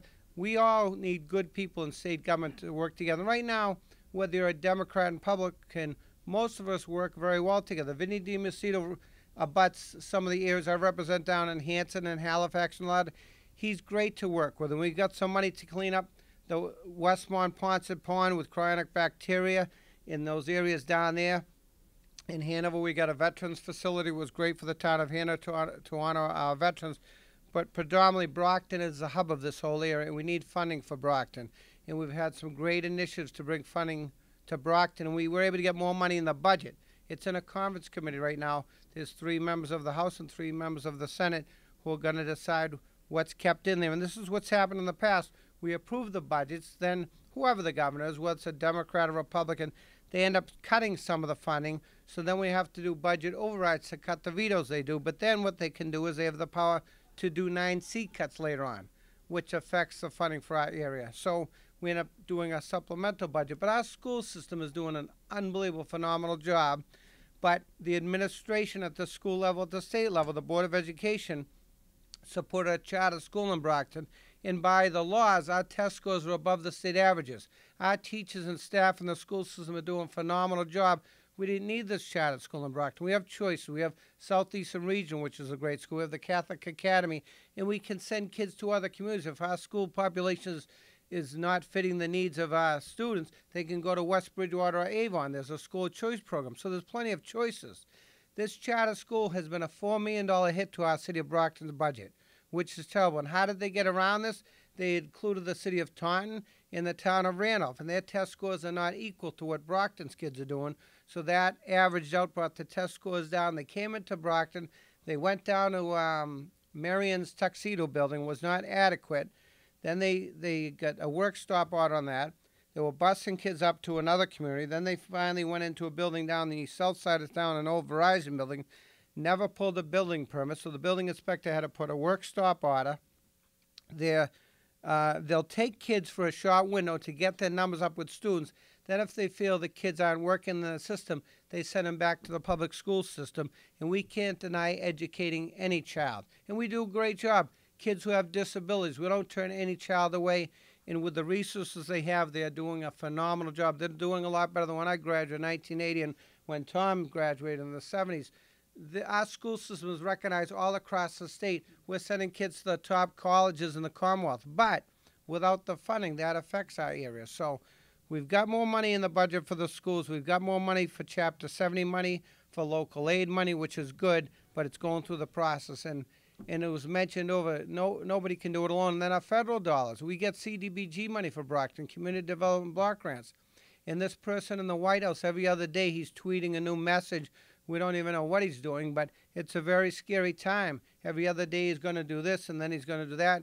And we have a great congressional delegation, and Steve Lynch is on our side, been working very hard as a congressman for us. And I know Senator Warren and Senator Markey are doing a great job. They've been here in person. They've listened to us, but we need their support. And I want to thank you. My office is always open. I have a couple in my office, Gene Derencourt and Ed Miller, who work for me in the State House, and you know me, I've been here all my life, and a lot of things that were mentioned earlier, I've been here. I've worked at Superior Bakery nights when this police force was cut down to 1 cruise on a week a night. You think things are bad now. They were a lot worse back then, but the problem is there wasn't the heroin epidemic we have today. And we've funded a lot of things to get people help with opiate addiction crisis, and not everybody chooses to be a heroin addict or an alcoholic addict or whatever addict. They due to circumstances, and we've gone after these companies at the federal level with the drug manufacturers because they made billions and billions and billions of dollars off our children. There's a person who grew up in this neighborhood right now, and he's dead, and he was a great football player in Brockton. He went to the top schools, Iowa State, and through a football injury, he was on pain meds. He later became addicted to heroin. He's no longer with us.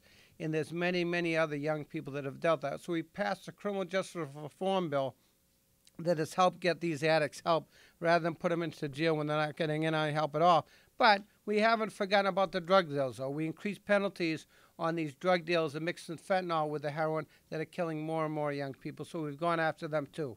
So it's not just a free ride for the drug dealers. We've increased penalties on that, but we've tried to fund in programs that have helped people, and not just Brockton. It's happening whether you're in Wellesley or Newton or such wealthy communities, or Brockton and Abington. Abington, next door to Brockton, highest opiate addiction percentages of deaths in the Commonwealth, higher than Brockton percentage-wise. It's a small community.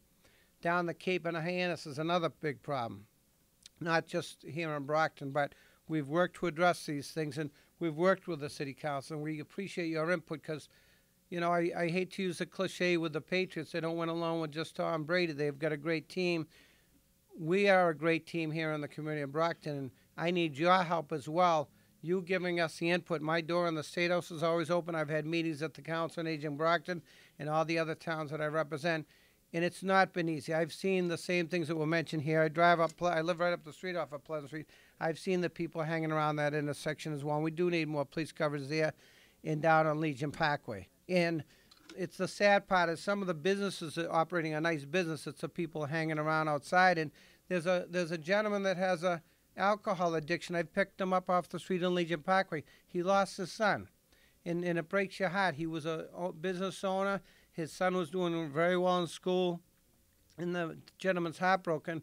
And I constantly see him hanging around, and I've picked him up and called the fire department to pick him up, and it's an unfortunate revolving door. But we are trying to get more funding for Brockton. There is more money in the budget this year, and with the help of Jerry Cass and Claire Cronin, Rep. Dubois, and myself, things are moving forward to get more funding. And funding isn't the only answer because we've got to make sure the funding is spent in the proper direction. But there's also other ideas we can do. We need to bring more jobs. And whether you're in favor of against a casino, up on the North Shore, the law in the state is to approve up to 3 casinos. Doesn't mean they have to approve 3. They can only approve 1 or 2. Up in the North Shore, they created over 10,000 jobs building a building up there. And back when I was on the city council, when Jack Yunus was a mayor, we got 90% reimbursement to build 5 elementary schools, which was a need for the schools, but not only the construction jobs and union and good paying jobs we had. And there's ways to bring revenue in here too with other job creation. So any ideas you have, please don't hesitate to contact me. My door is always open. And I'm very grateful for the effort we have from our local officials in our state delegation, our federal delegation, but no one can do it alone. And I mentioned this election, no matter who you're supporting, they watch us at the federal level and they watch us at the state level, who's voting and who's not voting. So if Brockton's numbers are saying, oh, the voting levels are down, they're not going to pay attention to Brockton, and neither will our governor. But if we get large numbers coming out and vote, that governor's got to pay attention to us in Brockton because he's going to say, Jesus, they're voting strong in Brockton, we better pay attention. He's made a lot of good initiatives, but these cuttings of these colleges were not beneficial to us all, and that was a huge need for Brockton. And, you know, I grew up when the high school was downtown in Brockton. You lost all that foot traffic. When the malls get built and these strip malls everywhere, that hits downtown. But there was a great initiative to put a college collaboration downtown as well as Massasoit Community College, which would have brought a lot of good people investing in their own lives to better their lives and helpfully get good jobs out there and invest in the community. And we've got to fight to get those back in. So thank you. I'm sorry it took so long. I know Monahan usually gets a hook on me when I start going off, but please contact me anytime you want. My office is always open, and we're always looking for new ideas. And we are trying to get more ideas into the Commonwealth. We lead the nation in life sciences and all this, and we have a great program. You can do a 2-year program with life sciences at Massasoit, then go on to Bridgewater, UMass, and it works. And it's helping people get good jobs. And if there's a good economy and good jobs, it keeps the other characters off the street. So thank you. Okay, buddy. Thanks, Mike. You're running for re-election, so I figured I'd give you a little longer. Next time, gone. Anyway, and one more. We have just a little update from Rob May, our city planner. He'll be quick.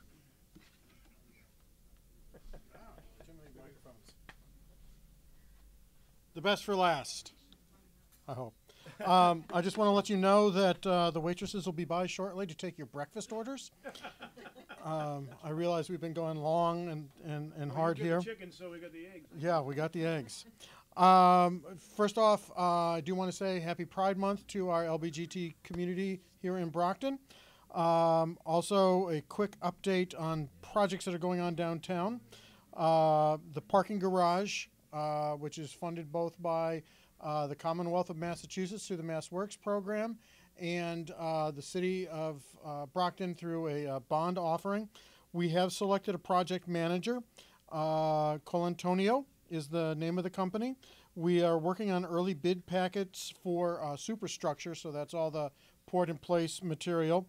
And the mayor should be announcing a groundbreaking in September. I won't take all his thunder, but since he's not here, what the heck? Lincoln School. The city is in the process of selling Lincoln School. We're working with the buyer who is... Thank you, NeighborWorks, and God, I never expected a mind to remember that. We're working with NeighborWorks and Housing Solutions for Southeast Mass. They're looking at building, rehabilitating the building to historic standards and creating 39 senior housing units. And we'll be having a community meeting in August? Yeah, I think He says August. They're working with... there'll be a community meeting. Coming up, Friday the 13th of all days, is the opening day of the Farmers Market. The Farmers Market is sponsored by Good Samaritan Hospital, Harbor One Bank, the Mayor's Office, and Fuller Craft Museum. And our market manager, John Van Kyken, is here. But we've passed out flyers to all the tables here. These also went home with all the school kids. Talk about the farmers market. I want to special thanks to Representative Jerry Cassidy and the whole Beacon Hill delegation for expanding the Healthy Incentive Program for this next year. We're using funds to increase people's purchase of fruits and vegetables from low and moderate income households. There's also a lot of kids activities this current year at the farmers market. So every day there's a different activity. At 11 o'clock there is a free lunch program for school-aged children, and there is also a entertainment concert series at noon. I'm sorry, I'm trying to read my notes and people are texting. Prava is coming up this summer. It'll be starting on Thursdays and Friday nights, or afternoons, evenings, from 4 to 8. It's at 121 Main Street. It's the old Kresge building that got torn down. Prava is a multicultural pop-up event activity that includes entertainment, food, and, best of all, beer. Shoveltown Brewery is one of our main sponsors. Each night we'll have different entertainment, different activities. There's different areas to hang out in that area.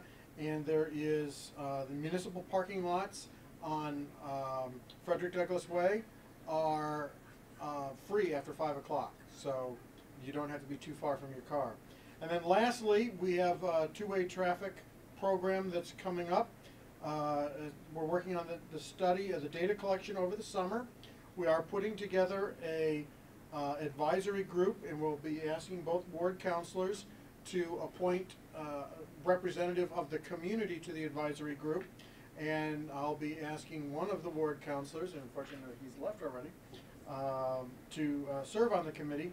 And we expect a meeting sometime early this fall for the community to hear our analysis and where we go from there. So thank you for this opportunity, and have a great evening. All right. Good job. Going to go fast. All right, everybody. That's going to wrap. Oh, unless you have any questions for me. I couldn't add, how many more questions you guys asked. Good job tonight. I think you saw really, and I think the mayor and the police department saw really what seems to be the issues that are concerning everybody these days. So I think you got your message across. We're going to be doing a lot more, we'll have a few more meetings. I know downtown development is, as Rob said, we have that Prava thing down. I met with I met with them today. Actually, are looking for people to hire for entertainment for it. So it's going to be a pretty good thing. Lynn Smith will be down there singing, I think, too. Yeah. Which night is that? Okay.